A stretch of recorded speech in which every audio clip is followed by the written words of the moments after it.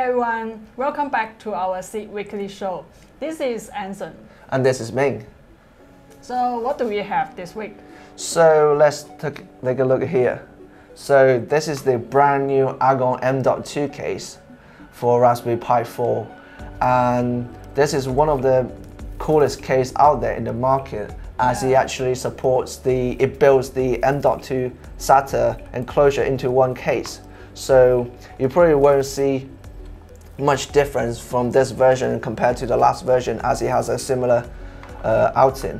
So it still keeps the slick look and with the GPIO on top like this, but it actually built the SATA converter board motherboard underneath. If we just take this converter here out and open it up, you can see that this top area is the Raspberry Pi 4 with the motherboard converter here, and the bottom layer, where it's here, it can put you can put the M.2 SATA here, right here, and with the simple USB 3.0 conversion, you added a SATA M.2 to the Raspberry Pi 4, and it's actually really unique when you put it together like this. And make sure the USB ports are aligned, and you just literally just put the USB back like this, and now you have a really slick look of the Raspberry Pi 4 setup. And the appearance is really cool. Yep, and it's all metal, and so it's really good for heatsink. So what's next? Oh, here comes the BBC Microbit. And many people may be familiar with BBC Microbit. Last week, they released a new version of it, which named BBC Microbit V2. And compared to the previous version, the V2 Microbit has a speaker and microphone. Yep. Yeah, and it also supports BLE. And compared to the previous version, its RAM is expanded to 512 KB and the RAM is 128. It's a lot of space to use and making your project building more possibilities. Cool. And this one is under the pre-order situation, and now you can go to our bazaar to buy the page, and all order will be shipped in the mid of November. So what is the update on the software side? So we have been developing the firmware for wide terminal. As you know, the Wi-Fi firmware has been out there for a while, and recently we're working on the Bluetooth firmware. And recently we just released the first version of the Bluetooth firmware, and actually it's working quite well. So does it mean you can use the Wi-Fi and BLE at the same time? Well, that's the problem right now. For the current firmware, for the Bluetooth firmware, it actually uses what we call the eRPC, and in this firmware it can only work with Bluetooth right now, whereas the Wi-Fi, the original firmware, uses AT command to communicate between the wireless core to the SAMD51. So one uses eRPC and the other uses AT command. So the two firmware does not work together right now. But we actually work in the eRPC version of the Wi-Fi right now, and it should be out by the end of this month. Oh, that's so good by then we can use Wi-Fi and Bluetooth together. Okay. So let me just show you some of the really interesting BLE demos, which makes it more interesting than just the Wi-Fi.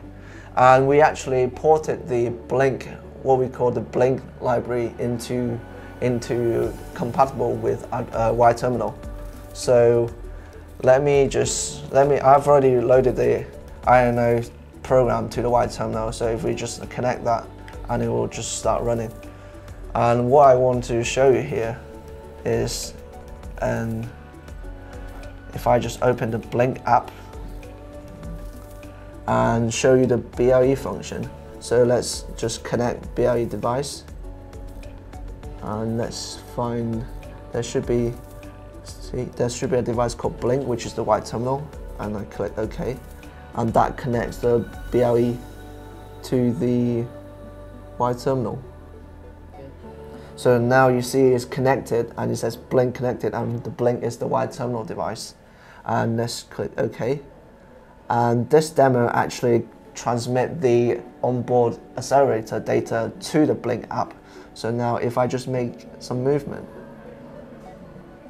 and you'll see, and it's sending the accelerator data to the my mobile phone via BLE protocol. So this makes it a lot more interesting than just the Wi-Fi firmware, and it uses the BLE, so you can do demos that use BLE with Wi-Fi. So that's one of the demo.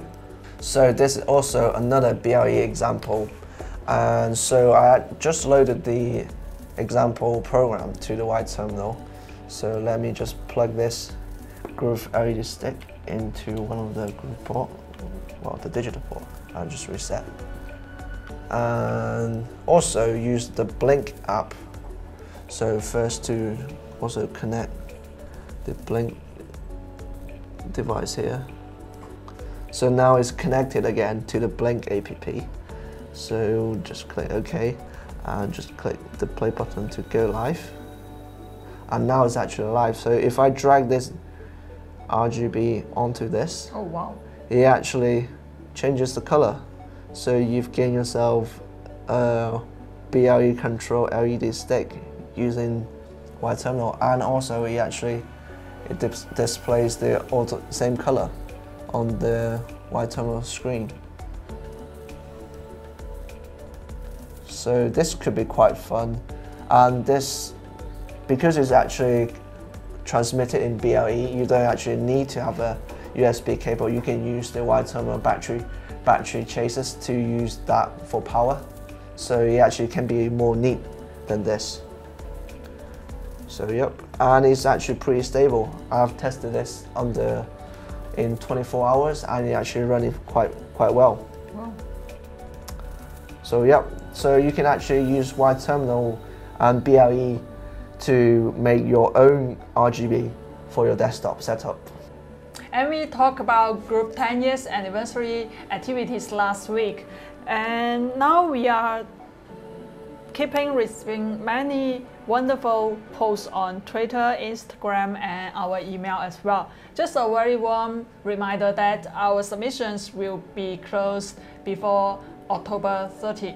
So if you have any story about group, anything you would want to share with us, just find us on the social media or send us an email or post a reply on the forum. And we are looking forward to your sharing. So if you need more information about how to assemble this case or more information about Microbit V2, please check our last 2 videos. Happy time flies quickly. And it's time to say goodbye. Goodbye. Bye-bye.